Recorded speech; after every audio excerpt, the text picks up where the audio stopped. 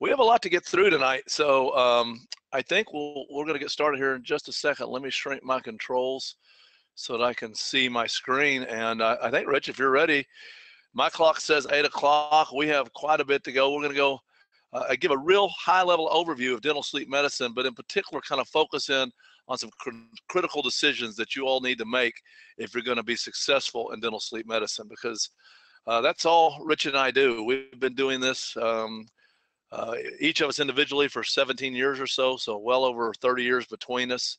That's all we do now. Each of our practices are dental sleep and teach other dentists how to do it. Rich, anything you want to say about your practice? I know you're really busy these days. Yeah, well, I will say, Guy, that I try to do what I teach. We try to implement these pillars and these things that we're going to talk about. And Guy and I, we say, we teach you how to do something, and we say, well, ask me how I know. It's because we've made all of these mistakes along the way, and you don't have to reinvent the wheel. Whether you're just getting started in this or you've been doing it for a little while, I think you're going to learn something tonight. So let's get started. We did a few things right along the way as well. And so we're going to keep doing these webinars once a month. Typically, it's going to be the last Tuesday of each month. And next month, we're going to be talking about home sleep testing, increasing your access to care in your practice. And we're going to have the fortunate enough to have sleeptest.com.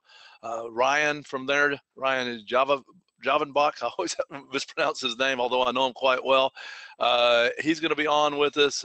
He's a wealth of knowledge, and so the three of us will teach you all you need to know about home sleep testing, how we use it in our practice, how we utilize it for both diagnostic needs as well as follow up on our patients' care. So we'll be touching a little bit on that tonight at a little higher level overview, but we'll get much deeper into it next month, and I'll put that slide up again at the end.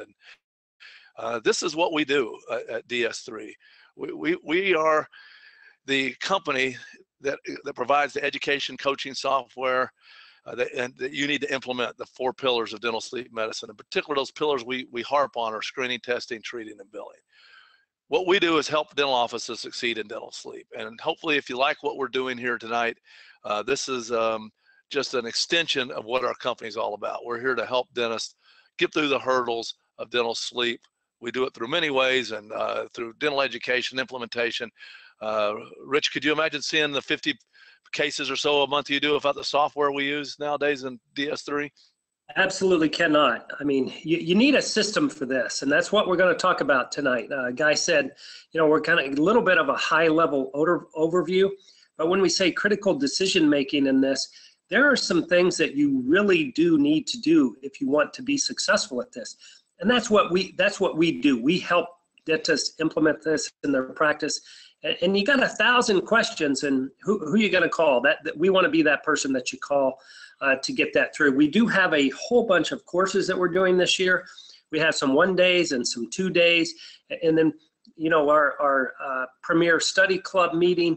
The dental symposium, we just did that in Florida in February, and we had almost 400 people there, and we sold out on the vendors and all that stuff. So we're really gaining a lot of traction, and I think that, Guy, is because we give nuts and bolts information. We really get down to how do you really do this in your practice. We don't spend 4 hours talking about the effects of blood pressure. Now, you need to know what those are, but we're more the nuts and bolts part of this. Absolutely. And if you want to come to one of these courses, just type in into the questions course. If you know the date, type it in, and Jody or Brandy from our team will follow up and give you a discount just from being on this webinar. And before I forget it, you will get CE for this webinar tonight. It'll be emailed to you, so hang out for the webinar and learn as much as you can. And if you're interested in learning more about what we do, we're happy to do a free office consultation too. So if you just type in consultation, we'll go through where you are in your office, talk to you about what your challenges are, and see how we might be able to help. So it's well worth your all's time to do that, and we'll do that for free if you type that in. Again, if you have questions, type them in the question box. We will get to them throughout the course of the webinar tonight, and we'll try to be finished in an hour. There's a lot of information to go through, but we'll stay on as long as necessary to answer all your questions.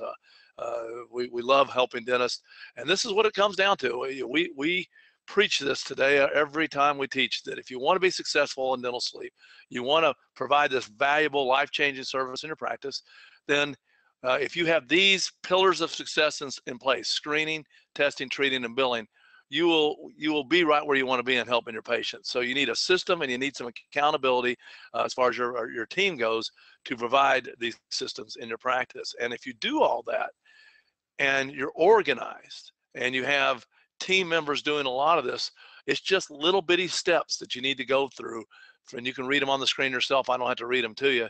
That each little step is not difficult, and you can spend easily less than 45 minutes of doctor time to provide this service, which can be not only profitable but life-changing for our the people that we treat. I want to add, Guy, it can be life-changing for the dentist too. True. You know, we get members that a year ago didn't even know what sleep apnea was, and today they're like, "Oh my gosh, you've changed my life." You know, I'm doing more sleep now. I'm bending over less, drilling on teeth. You know, which I think all of us would probably like. I love that slide in your course, Guy, you have where your wife's walking on your back at the end of the day. But there are a lot of moving parts to this. So Guy talked about the pillars there, and those are the pillars. But, you know, every one of those pieces is not hard in and of itself. But if one of them's not in place, then people fall through the cracks, and you just don't get things done the right way. Absolutely. And so that's what we're going to help you understand, those critical parts. And you know, this Sleep Ambassador, we've talked about this for years, but it's more and more obvious to me that this is a critical decision that will ensure your practice success. It probably is the most critical decision. There are offices that do this, and they take all these moving parts for a dental sleep, and someone screens patients, someone does billing, someone does scheduling, someone does the titration, someone does consults, and that can work, and it certainly can work. But if you want to ensure your success, and you make a decision that I'm going to have one person in my practice whose primary focus is to service these patients and to take care of all the things that dental sleep related, that will ensure your success. That person needs to be organized. They got to have a burning desire to learn. They got to be able to communicate.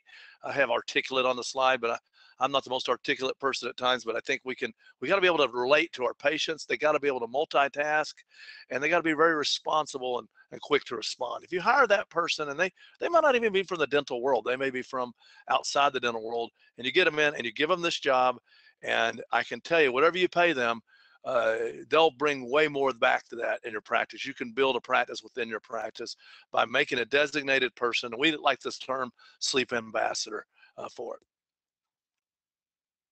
Anything on that, Rich, that I missed? No, that's good.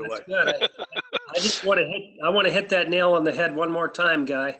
I mean, the 1,000 members that we have using our system and what we're doing, if you take the top 10%, every single one of them have a Sleep Ambassador. Yeah, so, and it's not someone that's got to be a $80,000 a year job. It probably could be less than you're paying some of your dental assistants, because there's not a whole lot of prerequisite. You can take someone with a desire to succeed and a desire to have a value in life, and just hasn't found the right position, and they may be working at a department store or something, and give them this job, and they can really go. And the second critical decision is, you know, we got to find patients. And it's bewildering to me that when sometimes this is an issue for our people we talk to, they go, "Well, I don't have any patients. I'd love to do this." And I think that there's some around. What do you think, Rich?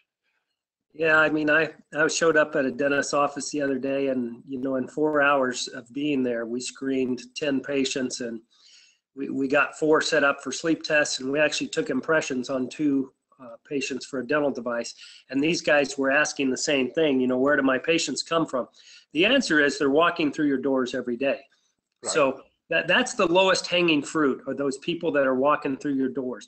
You know, Guy, I remember just out of school, and I'm giving a guy a shot, and he's sitting there snoring, and, you know, of course, what went through my head, man, I'm a good dentist. I can give this guy a shot, and he falls asleep.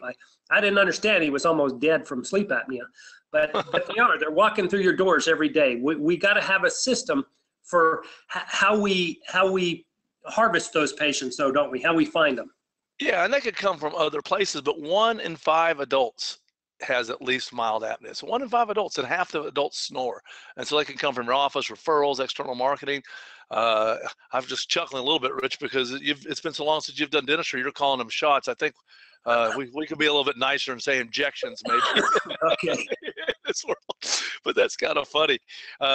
Rich has been doing this, just this for many years, longer than I have. I've been doing it as long, but not exclusively. And, if we can find enough patients to make a living just from it, you can certainly find enough to add a lot of value to your practice. And what it comes down to is you have to believe as a dentist that this is your responsibility, that the airway closing off is something that is my job as a dentist to be looking for and refer the patient appropriately to get tested.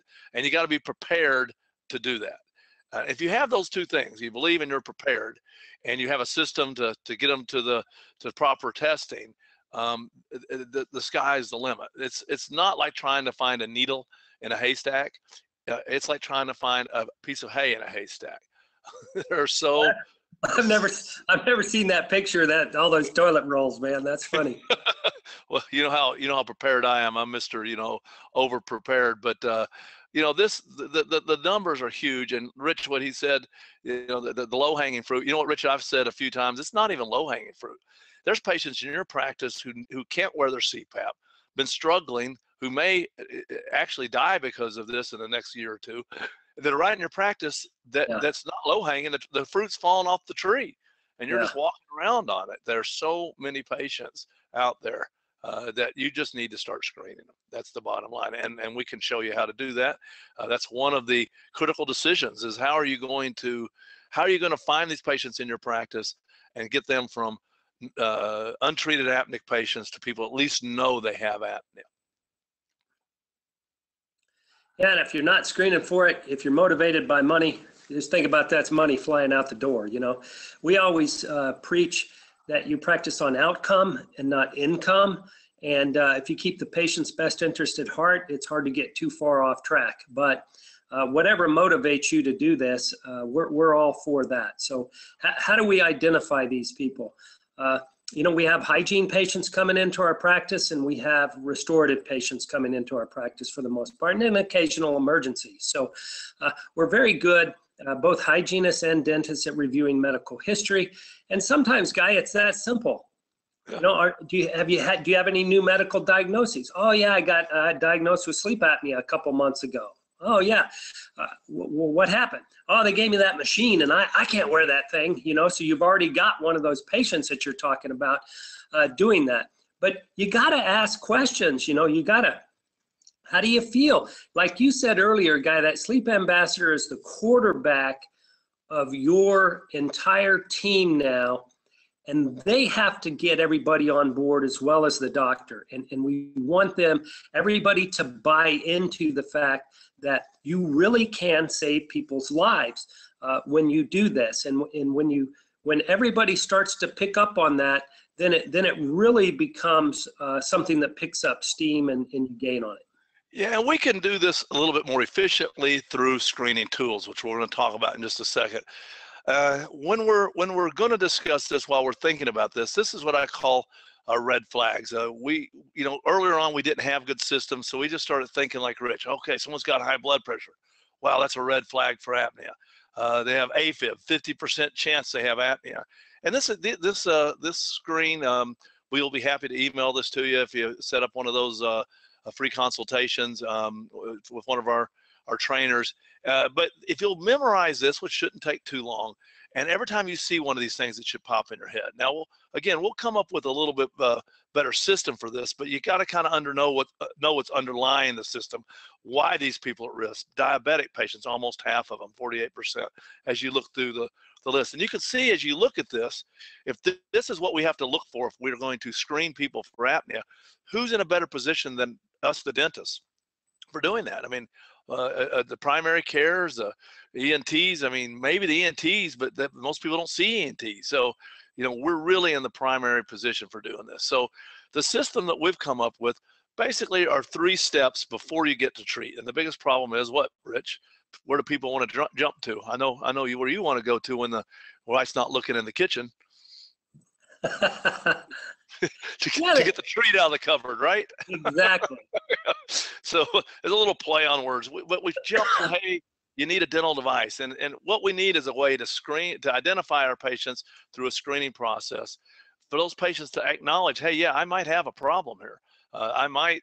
I see my airway could be an issue. We need to have a way to get them tested, and then we treat them. So if we go through each of those steps before we jump to the treat, we'll be better off. And we don't have as much time as I'd like to talk about today, but somewhere along the way, we probably need to talk about medical billing. They're going to ask how much this is going to cost. So again, breaking this down into steps. Don't you love the screener that we use, Rich? I mean, I think you've had a lot to do with the development of it, and thanks for all your efforts on it, because it really makes things easier. Yes, thank you. I mean, we have simplified this as much as you possibly can. So through our cloud-based system, you just put the patient's name and phone number in, and we teach most of the time for the hygienist to do this. Your sleep ambassador could do it. They could do it at the reception area. Look, Dr. Yatros is really interested in patients' overall health. You know that we've always been concerned about. So we want you to take this quick questionnaire. It only takes about 3 to 4 minutes. And when they're done answering these questions, this is what's looking at them on the screen. They go, severe risk? What am I at severe risk for? Right. And isn't that wonderful? One thing I think that's kind of enlightening when we teach our courses, and even in our coaching that we provide it through our DS3 system, is if you can get a patient to ask you a question that you want to answer, that's a whole lot better than telling them something they don't want to hear. This tablet, when they're holding that in their hand and it comes up severe risk, they're going, what does this mean? Yeah. And their brain is ready to hear the answer. And then your sleep ambassador just touches right there on where it says view results, and they have the answers to the questions, or whoever's going to review this. Again, the sleep ambassador is ideal for this. And then they can go through and go, well, yeah, well, Mr. Smith, you answered these questions and you were sleepy, it looks like. Look, you're having trouble staying awake while you're watching movies, driving, or sitting at, after dinner, after eating. Tell me about that. And they'll say, oh, yeah, I'm tired. And I see that you snore, and we can explain the reasons that snoring are related to airway, and we could talk about their comorbidities such as high blood pressure, that a third of the people or so that have high blood pressure have these problems. And my gosh, we're concerned that your airway is getting really narrow at night, and that's what's causing all these problems. And then what can I do about it? That's right. And as I say, if you just be quiet after that and shut up, he who talks first loses. Just, I'm concerned about your airway closing off. You may be suffocating at night, Mr. Smith. And just look at him. And Mr. Smith eventually will go, well, my gosh, how will I know? What can I do about it? Well, you're going to need to have a test. We can do a test. We can do it at home, and we can do it in the sleep lab. Which would you prefer? We're going to talk about that right now. So having a system is a critical decision to screen your patients. The things that should happen, it should happen quickly. It should take more than 3 or 4 or 5 minutes at the most. It should put all those patients in categories for you, and it should make the patient self-aware, like our system here. Oh, wow, they should make them want to ask questions about it, so that now the patient realizes they're at risk, they've acknowledged they're at risk, and now we can move on to one of the other critical decisions, which is home sleep testing. A few key things about this. You notice I didn't say apnea. We don't know they have apnea. We don't say we think you have cancer if it's oral cancer, what's what we're concerned about. We're worried about the lesion, and we just try not to talk too much. Let the patient come to that decision, and now we're ready to answer that question, and we better have a plan for the diagnosis. I want to take just a second because we're about 20 minutes in. If you have questions, I see some of you are typing them in. Keep typing them in there. We're answering them as we go. We'll stay on as long as need be. At the end, you'll get CE at the end. And if anybody wants to know a little bit more about what we do, they'll be typing in some information about signing up for a consultation with us. I think they even have a free marketing kit for anybody that we go through the consultation with. So again, we'll be on afterwards to answer the question. So next critical decision, the patient. You've done the hard part, right, Rich? That you said, hey, what am I going to do here? We need a system for this. And well, we found a patient, Guy. Yes. That's the biggest question that dentists ask all the time. Hey, where do I find these people? Well, we just found one. Right. We screened them. holy cow, this guy's his fear risk. He's falling asleep at stoplights. He's going to lose his job. Oh, but by the way, he drives an 18-wheeler for a living. Yeah. So, we need to do something about this. So when people ask that question, you have to be prepared. You can't say, well, you should probably go get a sleep test. Good luck. I'll see you in 6 months when we clean your teeth again. No, we're talking about a disease that could kill you. You wouldn't say that if you saw this big old nasty looking thing on the side of their cheek, would you? No, you would say, my gosh, that doesn't look right. We have got to get that thing biopsied as soon as possible. So you'd walk them up front, wouldn't you, and make the appointment? Yes, absolutely. You wouldn't just say, hey, here's 5 oral surgeons, call one of them. Yes. We would facilitate that test. And I like that word, Guy, facilitate. Yeah. I like that. So what do? Do we go to get a PSG, a polysomnogram? We hook up all these wires and we do that. So, back in the day, this is all we had.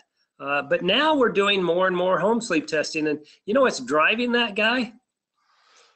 I know it's not going to be what everybody thinks. It's not patient choice. It's not the fact that this sleep tests at home are more inexpensive. Well, maybe a little bit to do that, but it's the insurance company, I think, isn't it?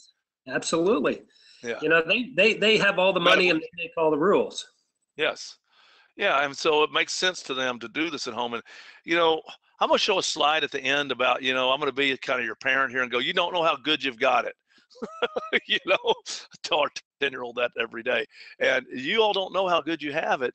For those of you who are new to dental sleep, when 17 years ago, I'll back up a slide, this was our only choice. That was it. And now we have options, and home sleep test is a viable option. And, the way we put it to the patients are, look, you have 2 choices. You can go to the sleep lab and have this test.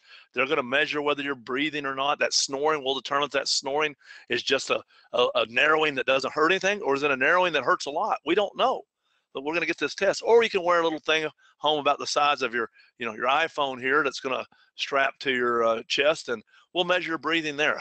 Which way would you like to proceed? And that's something you taught me, Rich. It's kind of like with my son. You taught me that too. Do you want beans or broccoli? Not what do you want to eat, right? We give them 2 choices, and they choose. And which one do they typically choose? People prefer their home sleep test, but they also prefer the one that their insurance pays for. That's true too. So, yes. And most of the time, the insurances now, to be clear, are gravitating towards a home sleep test. Yes, and that's advantageous for us as dentists, and that's advantageous for us as patients. Right. My wife says I'm a better doctor now, Guy, because I'm a patient more often. So I listen better, and I do those types of things. I love what you said earlier, Guy, and I want to emphasize that. You never used a big word. When you're talking about the sleep test, we hook up these things and we see what's happening with your airway and is it bad and the snoring. You didn't use, hey, we're going to see what your AHI is and your LSAT, and we're going to do all this stuff. No, you made it very simple, very plain. It wasn't scary at all, but you had this sense of urgency about, man, this is important that we do this. And I think that's one of the things I want to drive home. That comes easy to me because I don't know many big words, so it's I certainly can't spell them, so probably spelling errors in this presentation. But Rich is right. You've got to relate to the patients, and we just talk about airway. We just want to know if you're breathing. It's going to cost you a few $100s or to nothing. Let's see if you're breathing. Now, there's a big argument over which is more accurate, a PSG versus a home sleep test, so polysomnogram versus home sleep test, and we could go around and around the circles about it all day. But the bottom line, it comes down to, we get a little more data on the PSG. So it's maybe more accurate test because we measure brain waves and some things that we don't measure in a home sleep test. But you can't argue you're going to sleep a whole lot differently in the sleep lab than you're going to sleep at home. So it's a less accurate night's sleep. And a home sleep test is a less accurate test. In other words, we collect less data. I don't know if it's less accurate, but we certainly collect less data of a more accurate night's sleep. And the one thing that people don't realize is if you don't sleep well, you will underestimate the apnea. In other words, if we don't get to the deepest stages of sleep, we won't have as much apnea. So some people say, well, I didn't sleep well, so that's why I had the apnea. That's not true. It's the opposite. So you can make your own decisions on that. We could argue the point all day. Again, as Rich said, it's probably not up to us. And home sleep tests are the wave of the future, it appears to me. And it's my personal bias given a choice on how to check.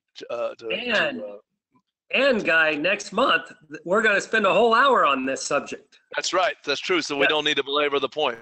Good point. With that being said, if you're going to use a home sleep test, and again, we'll spend a whole bunch of time on what these things are measuring, and all the details, and some big words that you may have to learn, a couple anyway.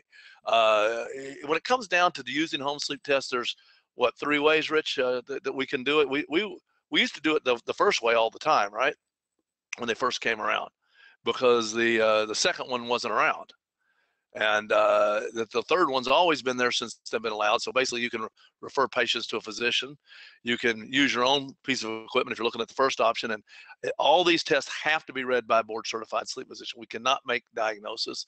And now there's companies like sleeptest.com that we're going to be working with on our next webinar that will you can identify, and you can just refer to them. And they have board-certified sleep physicians who can read this data, interpret it, and make it a diagnosis. There are some legalities based on your state, dental boards that we'll be discussing then. But most states, these 3 options are available to utilize currently for your patients. Anything I missed on that, Rich? No, they all work. You got to figure out what works best in your community. And again, if you got an office right next to a pulmonologist that does sleep studies, I don't think I'd go out and buy my own sleep test and do this, but we'll show you how to use all of these. But again, I want to emphasize what Guy said. As a dentist, you cannot make this diagnosis. Some of the states say, as a dentist, you can't even order the sleep test, but most of them you can, and we want to know what those are. But again, tune in next month, and we're going to spend a whole hour on that. But for now, you have screened a patient, you found them. Your sleep ambassador is going to help facilitate this test. Yeah, and if you have DS3, it's a little easier even. Your sleep ambassador has to be able to push that button. Yeah. We try to make everything as easy as possible for you. And we're trying to lower the barriers. This is a critical decision. You have to have a system. You cannot have this patient come up and say, oh, yes, I'm ready. Let's get the test. And then you're looking around trying to figure out where to go to be the test. So we'll define that better next time, but that is one of the decisions you're going to need to make. And sometimes you may have to have more than one path for those patients to go, and we laid them out there for you already. So we're the pillar 4. We've got to treat. We found a patient, we helped facilitate the test, we had it read by a board-certified sleep physician, and the patient comes back with a diagnosis of sleep apnea. Absolutely. So the treatment part, Rich and I used to spend most of our time talking about this when we did our webinars, when we did our courses. We'd start by which device to use here or there, and we're going to get into that a little bit tonight. All these subjects we're happy to dive into more deeply in future webinars. Again, this is kind of a high-level overview, and keep typing in your questions. We'll get to them. But really, it's the one you all do the best. You know how to make these devices, but what you struggle with is what to do before and after. Like what exam do I do? What are my goals of treatment? How do I document this? How do I track the sleep test of my Dentrix or Eaglesoft doesn't have anywhere to put that information? How do I send letters to my physicians? What kind of information do I need to go in there? So everything you can see on the screen is one of the reasons that we developed DS3, because we help manage that information and those steps, because actually taking the impressions and the bite and giving the device to the patient, most dentists don't struggle with. I mean, it's easier than making a partial or doing a crown and a lot of other things, bite guards and things that you do. It's all these steps in and around it that become a little bit hard to manage, and that's what we will try to explain a little bit more detail. But the critical decision is you've got to have a system for doing that. If you don't, you will very much be frustrated in dental sleep, because there's too many little moving parts and data to store and things to put away, to file away and to use later. Yeah, I love your analogy, Guy. I've heard you talk in some of these courses and Guy has a wonderful lecturer. If you get a chance to hear him talk and you bring your staff, he is the best I've ever heard at getting your staff motivated to do this and right, as well as the dentist. But one of the things I heard you say one time, Guy, was, you're going to go play golf. You don't go play 25 rounds of golf and then hire a golf coach, because now you've learned a couple of bad habits and that kind of thing. So that's where we come in early, and we try to teach you these systems for how to do this. And if you have the Sleep Ambassador, you can be very successful at it. Yeah, absolutely. Again, if you want us to look at your practice, we're happy to do that. Just type in consult, and we'll be happy to call you, contact you with just a free consultation about how to do this. And if you want to come to our courses, we'll put that up at the end where they are. But if you want a discount on the course, then just type in course with no obligation to come, but at least you'll secure that discount. So the system that you're going to use now to do this, part of the critical decision, again, is to find a system. You need to have certain information and an easily obtainable method. So before the patient comes in, we want to know what their symptoms are, okay, and what their baseline sleep study is, what that says, and if they're going to have any insurance coverage. Because there's really two goals of treatment. We want to help their symptoms, and we want to lower their what they call the AHI, to use a big word like Rich said, but to lower the number of events, the number of times their airway closes off. We want to improve their health while we also improve their symptoms. And of course, the patients are going to want to know how much it's going to cost them. So if we have a system to look at that very quickly, like this, I mean, Rich, what's about the longest sleep test you've ever gotten in your hand? The longest sleep. Yeah, the most pages. Oh my gosh. What's the average anyway? I would say our average now is about 10, maybe 15 pages. Yeah, sometimes they're 2, 15. But man, you're going to look at all that information, and what does all that mean? And where are you going to store that information? Are you going to look through all 15 pages every time you talk to this patient?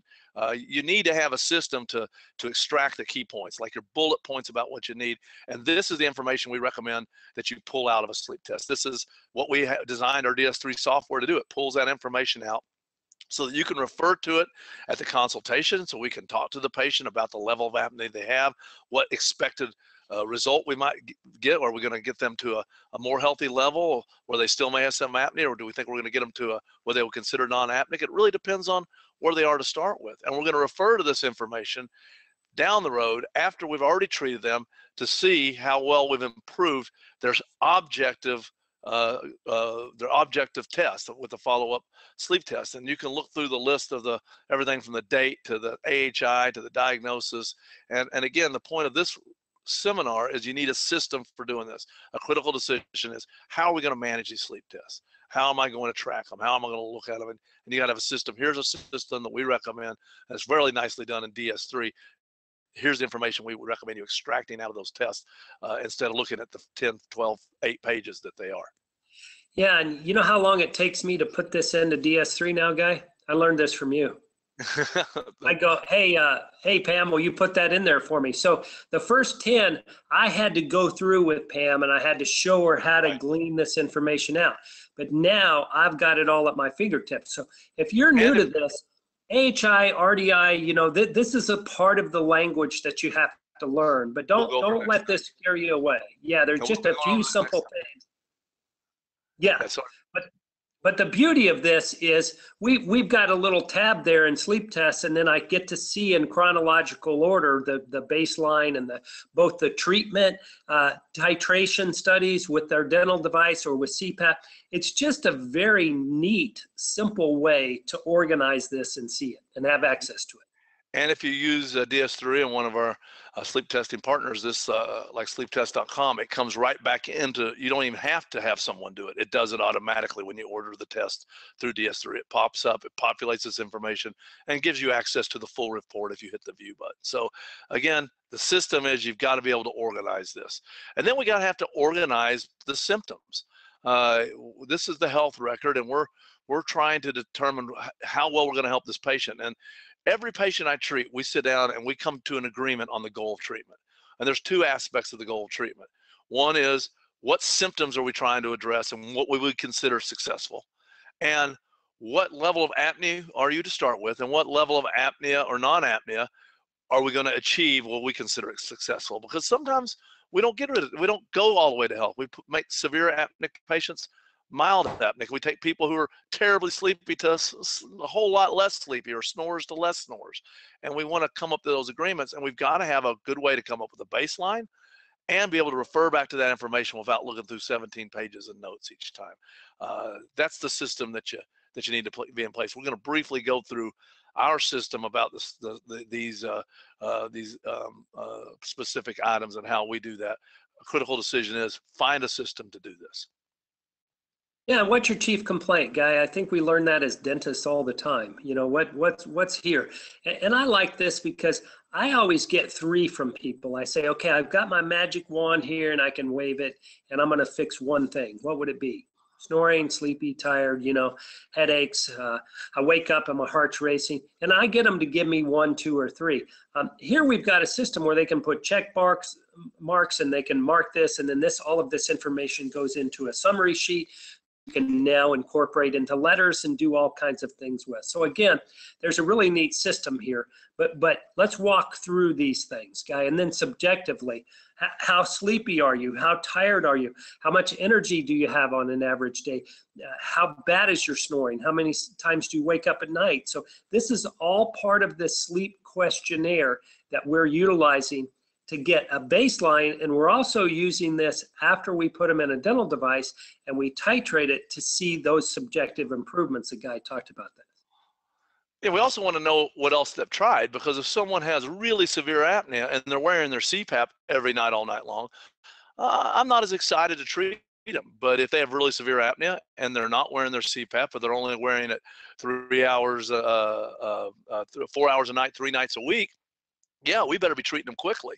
And we want to know why they can't wear their CPAP, because this can affect insurance billing, but it can also affect most patients as to whether they're good candidates or not for combination therapy. So we've got all this information. We actually do this through a web portal. So our patients answer this information on a HIPAA compliant web portal at home prior to coming into the appointment, so that now when we sit down at the consultation, we know all this information. We know if they've tried dental devices before, if they've tried things like weight loss or had surgery.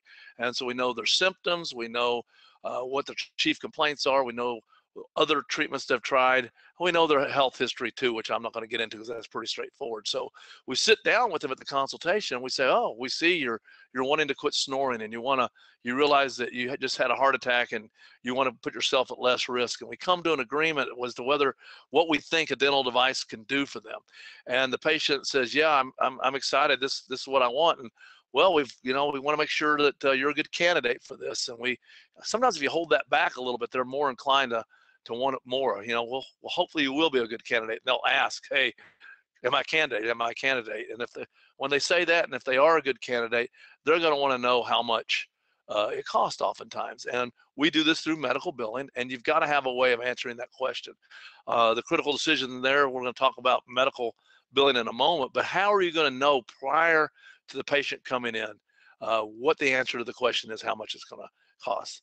In our system, we have an instant eligibility check where we have a direct connection with 4,500 billers that at a quick click of a button, we can find out what their coverages are and how much of their deductibles have been met and what percentages they pay. And so we're going to be able to answer that question at the consultation. So therefore, Rich, what percentage of the patients that you see for consultations, when you have all those items ready and you have a meaningful consultation that your team does most of, do you get the majority of them to move forward with treatment as long as they're good candidates? We do, and most dentists would not believe when I tell you, Guy, that we're hitting about 850 right now. So we get 850 out of 1,000 patients to say yes to treatment. Right. But that's because I'm doing everything that Guy said. I'm crossing all my T's, I'm dotting all my I's, I'm doing everything I can to decrease the patient's out of pocket. If we're out of network, then we try to get gap exceptions. I'm actually in network with some medical companies. So we could talk about insurance billing and the in and out of and all that. We talk about that for 3 hours, and maybe we'll do that maybe after the home sleep test one next time. But because we get all of those things ready and we have answers to the questions that the patient has, we are much more successful at that. Yeah, so the 3 check boxes are the symptoms, the questionnaire, in other words, the sleep test, and the eligibility check. And we have all those things in order. The patients are going to say yes to treatment. And now we need a system for doing an exam. And a decision is how are we going to do this? You can do this in a big long SOAP note. You can do it through DS3. You can make your own template somehow. But this exam is not the type of exam that you've been taught to do in operative dentistry 101 in dental school. We're looking at the airway. We're looking at the teeth in a different way to try to determine which device to do, which we'll talk about in just a moment. So we've got a chart whether the tongue's scalloped or is it enlarged? Is it obstructing the airway? We need this documentation to submit our claims to medical insurance, but we also need it to help decide which device we're going to do, as well as document their susceptibility to apnea as well. So we're going to look at these things, and we develop a system where we can just make these chat boxes so that it can go much quicker as you look like the uvula and enlarged tonsils. I mean, I'll back it up to the uvula again for a second. I mean, you can describe that. We can describe the tonsils, or we can just make check boxes where we can go in and check, what the tonsils look like and the tonsillar grading. It sure makes doing this exam very quickly, Guy, having DS3, because I'm in an operatory. We have this up on a big, huge TV on the thing, and the patient sitting there, and the assistant is walking through this, and I'm telling her which boxes to check. So we go through a couple of pages of these types of things like Guy is doing, and probably, what do you think, Guy, about 5 or 6 minutes now? Yeah, I mean, including the bite. I do the bite at the end, which we don't even have that as a critical decision. I mean, there's really, most people do the bite similarly the same way.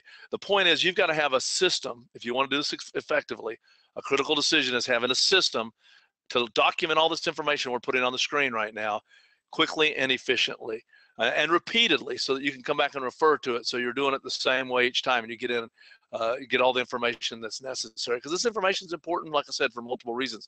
I mean, we have the nasal passages on here. I think you told me about that years ago, how important it was, and it took me quite some time before I actually had to probably learn it the hard way myself, that learning what's going on with the nose is critically important to dental sleep medicine success, or at the least, when I define success, at least letting the patient's expectations be aligned with what likely may happen. So having a system where we can look at that information and document it and refer back to it is absolutely critical, as well as the TMJ. Are you excited about the new TMJ module we have coming out, Rich? Yeah, it's fantastic. You and I both, guys, spent 100 hours putting that stuff together and doing all this kind of stuff. And, the TMJ is another hour long, if not a full day long topic. But, you get 10 TMJ experts together in a room, and what do you have? You have Ultimate Fighting Championship 3, because none of them agree on anything. And, so like you say, Guy, document. The bottom line is that putting somebody in a mandibular repositioning device makes TM dysfunction and myofascial pain better. The bottom line is, most of the time it does. So if an insurance company says, well, does the patient have TMJ? Of course they have a TMJ. They actually have 2. They have one on the right and they have one on the left. That's my typical answer. If you want my clinical notes about where they are and how I think a mandibular repositioning device will affect their TMJ in a positive way, I'm happy to include those for you. But document and don't let it scare you away. Okay, be careful, but do your homework. But again, this is why you team up with DS3, because you got 1,000 questions and we help you answer those. Yeah, at the very least, we need to document clicking, popping, range of motion, and I think something I like what you said, Rich, is don't be afraid of this with your TMD patients. Most of the time, it makes them better. And if you document it properly, and that's what you have to have a system for a decision you have to make is, how am I going to document this? Because that way, if the insurance company says, oh, I'm worried about this, you can show them why they shouldn't be. Also, that we want to document it with the patient so that we know that prior to treatment the way things were. So yes, there is a little bit of a covering ourselves part of it too, and we've made it very simple. By we have an advanced module coming out where there's a lot more information in here, but really we try to keep it simple. And this is the information from range of motion, how wide you can open, lateral movements. We have a really precise system to do this. And again, I see a lot of questions coming in. We're going to be close to being finished right on time at 9. We'll stay on to answer those afterwards, and if we'll put those courses up again. I saw that was one of the questions. Just type in course if you want to get that discount, and let us know if you want someone to talk to you. I think we mentioned that earlier. You can just type in consult, and we can talk to you about your sleep practice and your challenges and in your system. So now we're down to dental devices. Rich, wow, that's can you see how most of this is prior? I mean, it's taking the impressions and giving someone a dental device is almost an afterthought. All the work comes ahead of time in dental sleep. Wouldn't you agree? Well, I think it's front end loaded, Guy. Yeah. I do believe that. We put a lot of effort and work into not only screening patients, but we help facilitate that sleep test. We write letters to their physicians. Sometimes I do peer-to-peers with physicians about this. And a lot of times we verify benefits and we want to know, we might get help a patient get an authorization. We haven't even taken an impression yet. So yeah, you're absolutely right. So as a dentist, when dentists say, well, I don't know which device to make, well, pick one, Right. I teach that you cannot make a wrong device, but you can make a better device. And Guy teases me about this all the time. He says this is how I taught him how to do it. Just put 3 or 4 up on the wall and spin him around twice and throw a dart. So you're going to make a good device. And we'll do a webinar another time about which device you use. But Guy, you are the brains behind this, putting your computer brain and algorithms together. Tell us about this. Well, I think one of the reasons Rich and I have become such good friends and partners is we don't always think alike, but we think differently enough to come up with really great solutions. And I'd asked Rich early on, because Rich was doing this more of it when I first met him than I was, and I was like, Rich, how do you know which device to do? Well, I just kind of do my exam, and I look if they're grinding their teeth and how big their tongue is, and do their teeth. They have molars back there. Of course, you can't use an EMA if they got molars, you dummy. And you look at their nose and all the stuff listed down the left side. Rich was like, this is what I look at. But he'd been doing it so long after thousands of devices, it was intuitive to Rich. And it's not intuitive to the rest of us. So what we teach is you go through these things down the left, and you analyze the bruxes and the tongue size and so forth. And there's a rhyme and a reason why we do that. I finally extracted out of Rich's brain, and it really does affect the devices.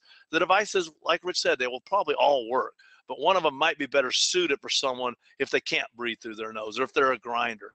So with DS3, you can take that information and you can slide these little cursors back and forth, and you can even put extra emphasis and hit the sort, and it'll sort the devices in order based on those answers. And what we say is do some up near the top and not even down way at the bottom for that particular patient, and it'll keep you really out of trouble. When it comes right down to it, though, I would say this is 98% of the devices that I do are one of these 4.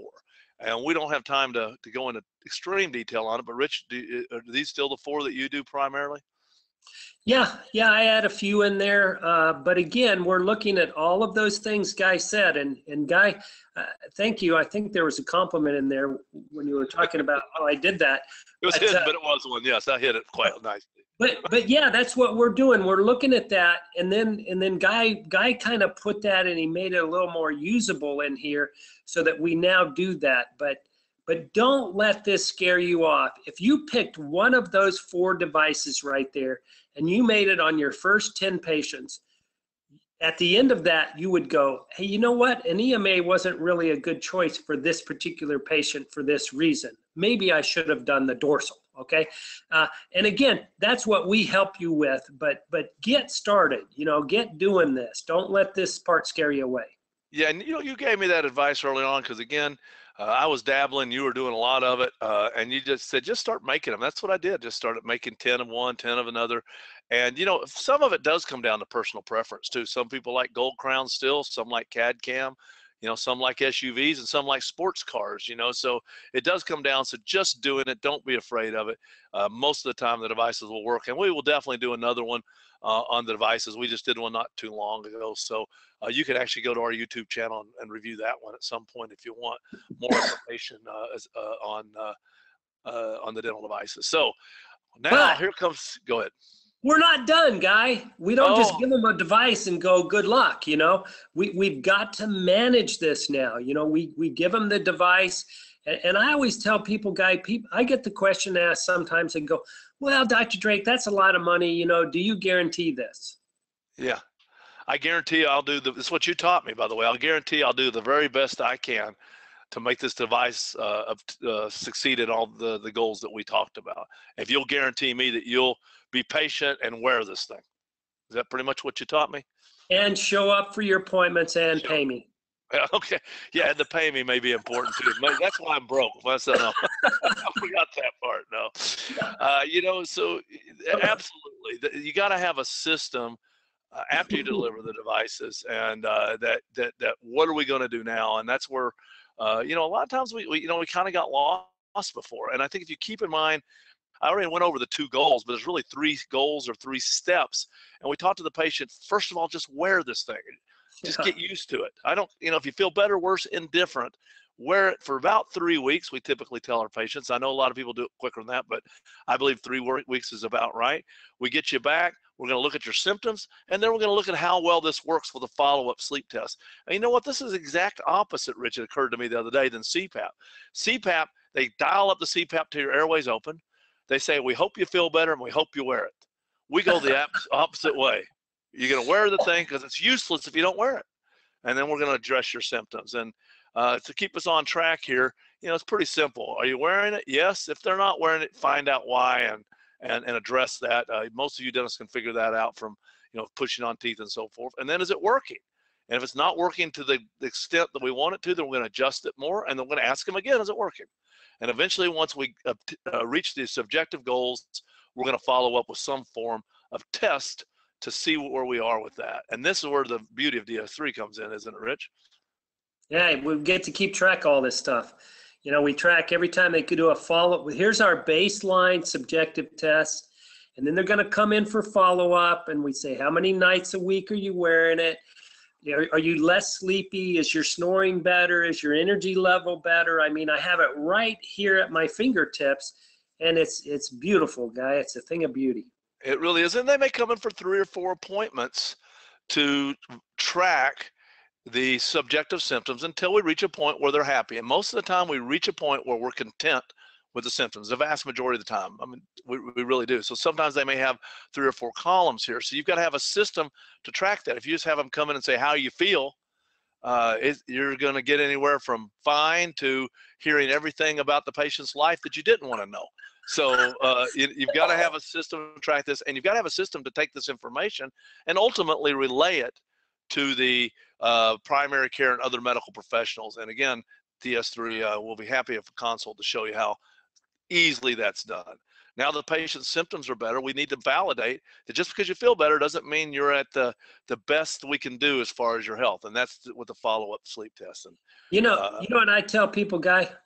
What's that? I tell them that the follow-up sleep test is what helps me sleep better. I like that. That's true, because they can feel their apnea can be so bad that they feel so much better. They're convinced they're healthy, and they can still have severe apnea because they went from really severe to severe, and we want to get them down to mild, moderate, or none.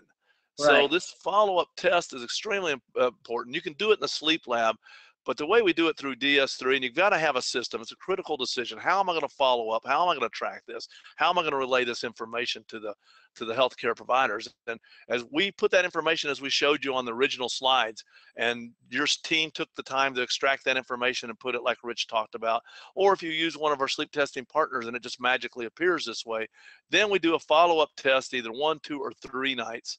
And ideally, most of the home sleep testing companies do 2. I'm showing you 3 here, but can you look at the glance at this, real quickly, that data is put in some sort of system, in this case DS3, and we can look at if you don't even know what HI is, it's the number of times they have an airway obstructed. They went from almost 30 down to 6. And we can look at this information, and in about 1 minute or less, I can analyze this data, pick the best treatment position, put a task in the management system to my team to contact the patient and let them know where to progress with the dental device, and to send the letters to all the healthcare providers.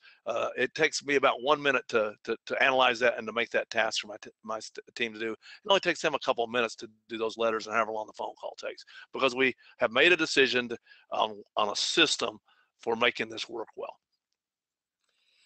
Yeah, so we're walking this patient right through, aren't we, Guy? We found a patient, we've identified them, through our screening. We helped facilitate the sleep test.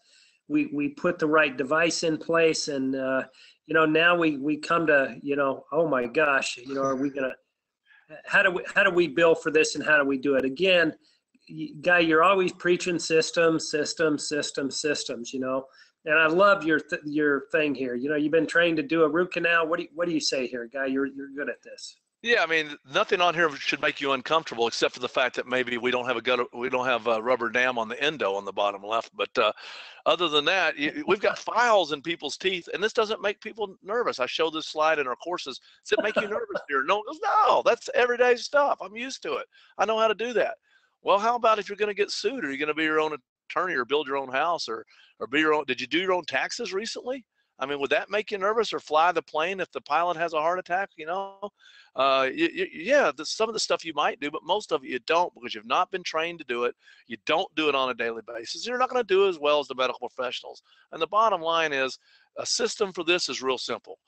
Get a medical billing company to help you, because that's all they do. And dental billing is just as different as doing your taxes is from medical billing. It is something you don't know anything about just because you're a dental billing. If you've not done medical billing, don't think you know anything about it. So get a third-party biller. We at DS3 have our own billing arm that helps. That's all they do all day long. Rooms full of people. We have other billing companies we work with, and that's all they do is help dentists bill for medical procedures. So use the third-party biller.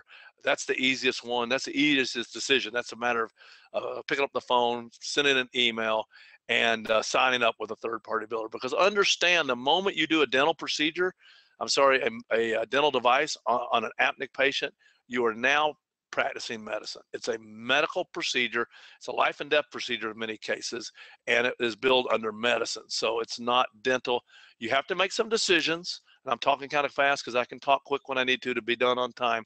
That Medicare, are you going to be in and out of network? What billing systems, and who are you going to do it through? Are you going to do it your own self, or are you going to do it through one of our affiliates or another billing company? Once you make that bottom decision, they will help you with those other decisions. They'll even do a lot of that work for you. So really, the only critical decision you need to make for billing is, are you going to try to do this yourself? And if so, you better attend a lot of courses and listen to our upcoming webinars that we'll certainly have on billing. But even then, it's a lot to chew on. Well, I can tell you, Guy, that most people, even when they know better, they don't do it themselves. Right. They just go, for the 8, 7, 8, 9, 10%, whatever it is, I have to pay the billing company of the insurance check amount.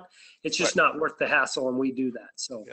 Yep. I mean, one of our clients this month, Rich, billed over 6 figures in 1 month in dental sleep, and he's happy to pay us to do it because he knows the resources it would take, and the reason he's got that kind of money was because he had help. And last thing that you're going to need here is you need to have a defined goals. I mean, I think in life, I have my goals for 2017 sitting on my desk. I look at them every day, and you need to have a checklist, and we can help you with this, but what needs to be done? We gave you the real critical points, and certainly those are the big bullet points of these critical decisions that we have, and the last one being you need to have a checklist, but there's lots of little sub checklists and decisions that you have to make within each of those critical decisions, and you need to have a checklist and a timeline. Say, I'm going to get this done in this length of time. And we see our practices to accomplish that when they have a vision and a goal and a desire to get it accomplished in a certain amount of time. The sky is the limit. So it's a lot of fun, isn't it, Rich? Dental sleep. I mean, can you imagine going back to dentistry these days? I'm no good at giving shots, guy, like you said. Well, you don't have to do this like Rich and I. I mean, we're not promoting everybody to sell their dental practice. We hope you don't, but we need good dentists out there. We just got so busy we had to make our own decisions. But even if you just add this to your practice and you do a device every other month and you pay for our services and you pay for a third-party biller, you're still going to add almost $8,000 just very conservatively to your practice. You do one a month and you're adding $19,000. Here in Florida, you can take your kids to Disney for 2 or 3 days for that, I always say, for that 19 grand. We're getting ready to go over there. It's expensive in case you haven't been lately, Rich. But if you do one a week and take 4 weeks off, you're pushing 6 figures of new income to your practice. And you can do this in Eastern Kentucky where I grew up, or you can do it in New York City. I mean, it's medical insurance. It's not the same as dental. The patients are everywhere. It's not geographically binding or needed. Everywhere throughout the country, this is needed. So there's absolutely nothing you can do to add this service, a service to your practice that has a financial potential as dental sleep. You have to have a plan. We went over the critical decisions today that you need to make to start formulating that plan. We at Dental Sleep Solutions help with this plan through the 4 pillars, all the steps that we've gone over with you, and we help you get on the right road. This train track I like using, because when Rich and I started doing this, you couldn't sleep test anywhere but the lab. You couldn't get anybody to pay medical billing. Insurances didn't cover it. Physicians didn't recommend it. It wasn't even the standard of care. We didn't know which devices to use. There were no systems out there. It was just forests, trees, mountains, and now the dental sleep path has been laid down. There's systems. It's far easier. You don't have to recreate the wheel or recreate the railroad. You can just jump on, and we hope that we can help you with doing that to where, you can be, went too fast. You can be like Rich. This is Rich's picture here, at his office. He's just sitting around, all his team. You can tell that's my head, guy. That's funny. Yeah, so it could be me too. I'm getting close myself, but it can be you. That is all we do here. We help dentists succeed in dental sleep by helping provide the education, coaching, software, and support for the 4 pillars of dental sleep, which are screening, testing, treating, and billing. That's our commitment to you. If you want a free demo, a free consultation, just type in consultation into your in there, and we will one of our trainers who have years of dental sleep experience will meet with you, hear about your challenges, talk to you about the various ways we can help that, and even give you a ton of great advice. So if you just type in demo, Jody or Brandy or one of the trainers will get a hold of you and do set that up. I think you'll get a lot of value of it. I think they're even going to give you a free marketing kit to help put up in your waiting rooms and so forth, to help generate some patients. And if you want to come to one of our courses, if you type in course, they'll also give you a discount. There's the dates on there. So again, enter in consult as I saw come through here. If you want to know about dental sleep, you can also, I'm going to come back to that slide I just put up in a moment, our Dental Sleep Medicine Insider. There's where you can sign up. Every other month we have free articles, so a lot of good information on that. So just go to Dental Sleep Insider. It takes about 30 seconds to sign up, and just comes right to your inbox, and great information there. Again, man, that's great, Guy. But man, we have videos in there, and we've got all kinds of other people. I mean, it is just the future, man. It is awesome. I learned Jameson Spencer's article last month. I've been telling everybody about how wonderful it was. It's got a nice video and text in it. I mean, some of the country's leaders, you can see them here on just a few of the covers here. So you're absolutely right. I guess I'm just trying to be mindful of the time because it's 9:03, and we're going to stay on to answer all these questions again for you. And again, go ahead and put this down. May 30th, we're going to be talking about the testing. Again, sign up for that. We're going to have Ryan Javenbach with us, and he's a wealth of knowledge about this. Really so, as a homework guy, maybe we can give some of the people here who want to be on next time. They can even call their own state dental boards. It just takes. You can have your office manager do that and say, hey, what's the position on home sleep testing? Just as a, to kind of get you interested in this and doing that. Yeah, and then we're going to touch base on a lot of that kind of stuff. You know, Guy, I've been looking through the questions here at some other things. So I know we got our last slide up on there on the DS3 experience. I'm gonna go back to the courses for a second. I think someone put that in. Okay, go Yeah, ahead. but you know, we want to help you do this. We are the most affordable people out there, and we are also the best at really helping dentists do this. I mean, just look at all these questions here, Guy, tonight. People have questions, you know, how do we do this? You know, Yes, we do. one of them we can get on, I think, Guy, is about the George gauge and, you know, taking a bite. So I've taken maybe 7,000, 8,000 bites now. And you know, the best study that you can look at for where we actually treat somebody in a protrusive position is the study that they did on the matrix system. Yeah, I like that study a lot. They took 60 patients, and it's a remote control mandibular protruder.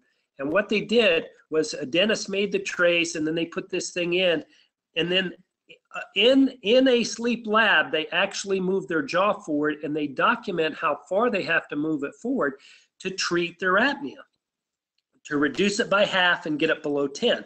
So we have that number, that AHI, apnea-hypopnea index, we have to do that. And about half the, you know, if you look at it, it was anywhere from 1 millimeter to maximum protrusion, which was for most people is about 10. So I have always taught, after doing this thousands of times, that we start at a forward but very comfortable position, because the number one goal of treatment that Guy Yatros put up there, Guy, was you have to wear the device. Right. And if we start them at 60% or 70%, sometimes they don't get through the first week. You know, we could say, you big wimp, you know, you'll get used to it, you'll be fine. So I start them in a very comfortable and forward, which for us is about 30%. Sometimes we do 40, sometimes we do a 50, sometimes we do a little less. And if the more severe the patient is, the more aggressively we titrate it. I always break things up into thirds. I can titrate the first third very quickly, the second third a little more slowly, and the last third even more slowly. But we don't know what that position is going to be. So bite is forward and comfortable. You can do that with the George gauge. You can do it with the Pro gauge. You can do it with the Andrew gauge. You can do it with the airway metric system. There is a number of ways to do that, and they all work. Yeah, one thing I want to mention too, I see quite a few people put in consult. You know, we will contact you, answer a lot of these questions that we hopefully are getting to tonight. Our team can answer those as well for you. That's what they do. Their whole jobs, they get up every day is just to answer these questions. So they'll get to that, as well as, you know, we had several hundred people sign up for this tonight. We do every other Wednesday. Tomorrow night you're doing it, right, Rich? We do our online study club for our members only. And if you decide to join up with DS3, our very reasonable membership allows you unlimited access to that. And we actually unmute the attendees because we don't have several hundred on here. We have a manageable amount, and we can actually have conversations. It's myself or Rich, and we're bringing in guests for those now too as well. And that's part of the value we have. Someone said they can't read the courses there. And we're adding more and more. I would just suggest that you type in course. Someone will contact you. You'll lock in the discount. But they're Grand Rapids. We just had Grand Rapids, Detroit, Roseville, California, Nashville, Mecklenburg, PA, Louisville, Elgin, Dallas, Tampa is coming up here in 5/12. I know Canton, Ohio, Las Vegas, and San Antonio is where the major courses in our member meetings in the fall. In October. So if you can't read those dates, just type in course, and we'll email you or get in touch with you. And if one fits in your schedule, you have at least locked in that discount. So what other questions are on there? I know, Rich, you and part of the team's been answering some of these questions along the way. Or is there any that we're not getting to here?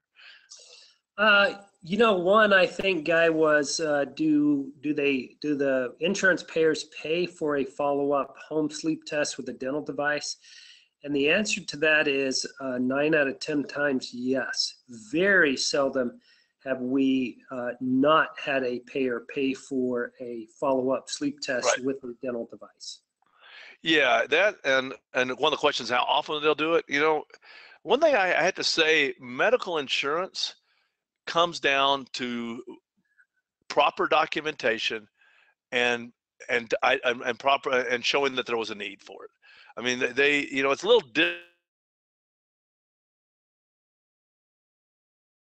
show there's a reason and proper documentation. They usually, they usually will cover it as long as it's a covered expense. The challenge we ran into years ago was they just didn't approve dental devices, so they didn't cover it. And now it is. So yes, they cover it the vast majority of the time. The one point we'll get into next time is it's important to talk to your patients at the consultation that they can expect to have a follow-up test, and if there's a fee associated with that, whether it's from the sleep testing company or from your office or somewhere, or the physician, then they need to expect to that fee to be coming their way, and that procedure to be coming their way.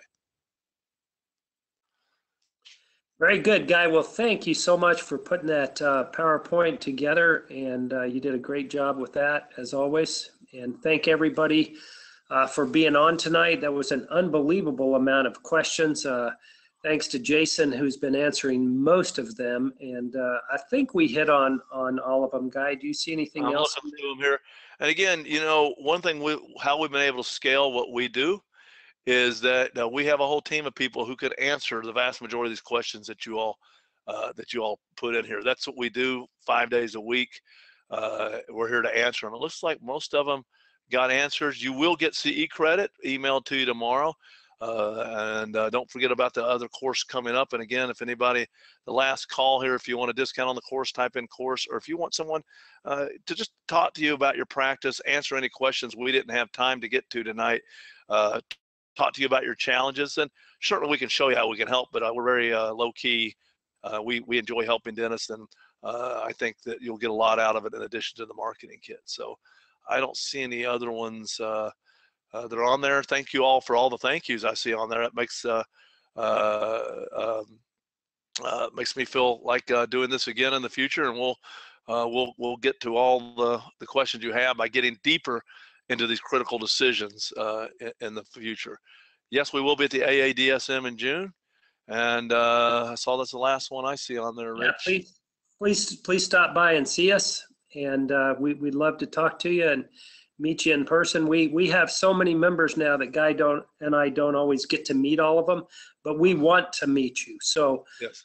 When you come by the booth, we give you a little DS3 thing that we'd certainly like you to wear and spread the news. So thank you, guys. It's been wonderful. Yeah, hope to see you at the AADSM or a meeting in the future. Say hi if you see us. It's a great opportunity to meet other DS3 members. You can talk to anybody who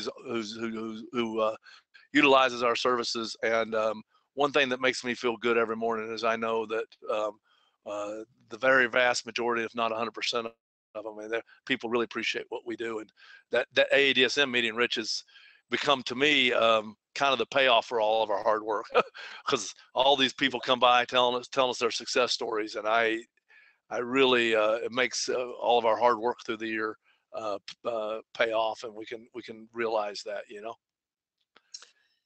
Very good. You're a very well-adjusted young man for having two psychologist parents, Guy. So you turned out pretty good. So did you, and thank goodness that lucky day I met you so many years ago. I can't imagine where our lives would be without. I'm pretty sure I'd be fishing somewhere if I hadn't met you instead of working right now. But we are enjoying this. Improved and what good we've done, and and the fish we saved. That's right. All right. Good night, everybody. Thanks for joining us. Hope to hear you on the next webinar. And all those people who typed in consult and course, our team will be getting right back with you, and we look forward to seeing you on the next ones coming up. Have a good night.